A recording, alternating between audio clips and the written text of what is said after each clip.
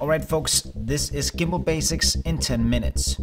So, if you want to learn how to use a gimbal properly, I will take you through the 5 phases any beginner comes across when using a gimbal for the first time. This is a full beginner guide right from opening the box to getting set up and being able to shoot some dope content with your new gimbal. I won't be able to show you everything today, but I will be able to get you 80% of the way so that you have a core foundation and a basic understanding of how a gimbal works. So, here we go.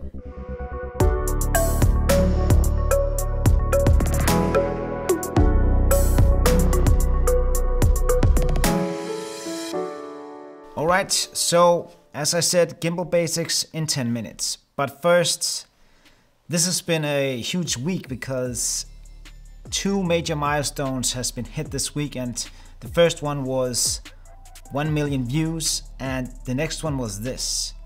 We turned to 10,000 subscribers on this channel and I'm very blessed, and thanks for all the support you guys give me out there, and yeah, without you guys this wouldn't be possible. So I'm blessed and thank you for being here, it means a lot. And of course, if this is the first time you're here, remember to subscribe and hit the little bell so you get notified when I upload a new video. Alright, let's get into the video, and the first one you're gonna take a look at is opening the box. So phase 1 is understanding what's in the box and what all the things does. So what you do, you open up the box and here you say, what is all this? And it can be a bit confusing, but it's not.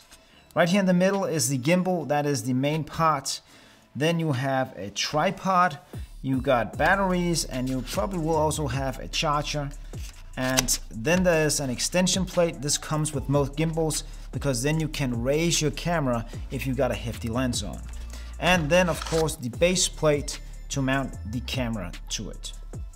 And lastly, there will probably be a box with some extra cables and some of these smaller accessories like screws and things like that. So this is the basic things that you'll get when you'll buy a new gimbal, and it's normally displayed like this no matter what gimbal you use. And the first thing you do when you've opened up the box is that you'll take the batteries out and you put them into the charger. So the second phase is how do we put this thing together. So the first thing we do is that we'll take the gimbal out, and you will also grab the tripod legs and we mount that to the bottom of the gimbal so that we can set it down onto the table. Poof, there we go. So the next thing you do is that you grab the batteries that you've charged and you pop them into the gimbal. On the Weebill, they're down here, I've already done that. If you have a gimbal that doesn't have batteries that you can swap out, you probably have to charge the gimbal directly with the cable that comes with it. But either way, charge it so that you're ready to shoot. So now that you have it here, the next thing is you want to open up the gimbal and set it like this. And this is where the interesting things happen. This is where you want to turn on the gimbal. You say, should I just try to turn it on? Do I really need the camera on there? And then people turn on the gimbal and it freaks out. So don't do that. If you want to turn on your gimbal, you have to hold on to it, but don't do it. It's not necessary and it will damage your gimbal in the long run. You need your camera on there and you need it balanced before you turn on the gimbal. Alright, the next thing we are going to grab is of course a camera right here, GH5, and then the base plate where we are going to mount the camera onto. As you can see, I've already mounted a quick release plate instead of mounting the camera directly on the base plate. And to do that, because I don't want to use these extension plates which you can mount onto the camera so that you will raise the camera up so that there's space for larger lenses. Instead, I use a quick release plate so that I can easily take my camera on and off. There we go. And switch it out with other accessories where I'll use my camera with. So if you don't use a quick release plate or the extension plate, just mount the base plate directly to the camera. So let's pop this one on again. And then you just slide this one on the base plate and lock it into place. So now we're ready to balance the gimbal. Moving on to the third phase, and this is the balancing part, and this is the crucial thing. This is the one that you're gonna get right, and having a properly balanced gimbal will give you the best performance. So practice this, make sure you have a nicely balanced gimbal. But let me show you what the axis does and what the motors are doing. So the first motor we have here is the pan motor. This is the one down here. This one goes left to right. On the back here you will find the roll motor. This one goes side to side. And on the other side here we have the tilt motor right there. This one goes up and down. So these are the three motors on the gimbal that you want to balance, and they are also referred to as axes. So let me just balance this gimbal so you can see how it is done. I won't do a step-by-step guide because I've already done that video. I will link it down here so you can go back and watch this video if you couldn't balance it after watching this. So the first thing you do is that you start from the top and then you work your way down. So the first thing you want to do is that we want to slide the base plate forward backwards. So open the tilt motor and then try to get this balanced. There we go. You see we are swaying like a pendulum. This means that we have to move the tilt motor up here. You see, until it is balanced there. Move this down. Quite good there. So we lock this and then we work on the roll motor. On roll motor you slide the base plate here to the side. And there we go. This one is balanced. And then there's the pan motor. And there's two ways of doing this. The easiest one is just open it and then point it 45 degrees. See, it rolls to the side. I'm gonna shift this forward. And if it stays, it is properly balanced. And it did. So now we can open all the motors and turn on the gimbal. Alright, so as I said, if this wasn't enough, go back and watch the other video, how to balance a gimbal properly, and I will promise you, you will get it right. Let's move on to the next phase. The next phase is turning on the gimbal and being ready to shoot. We have balanced the gimbal, ready to turn it on. Yes. So we've turned on the gimbal, and what you want to do now is that you want to auto-tune the gimbal. So if we just turn this around, go into the settings, find motor, and then say auto-tune, then the gimbal will auto-correct the amount of weight on the gimbal to the motors so that it will use the right amount of force when operating the gimbal.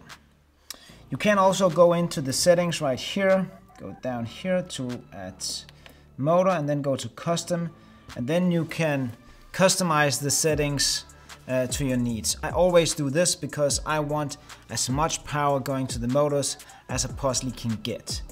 But if you don't want to mess with this, just auto tune it and you're good. The next thing you want to do is you want to go down to your settings. Here you go, it's on advanced. And then there's some speed, smooth settings, and deadband.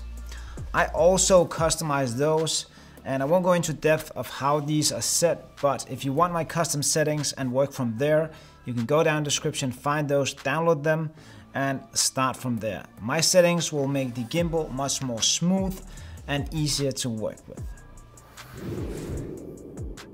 Phase 5 is shooting with the gimbal for the first time, and that is the fun thing and the thing you've been waiting for. And what now? You have the gimbal and you take it out and you shoot some content and you come back in and you look at it and you say, why doesn't it look that good as what I see online?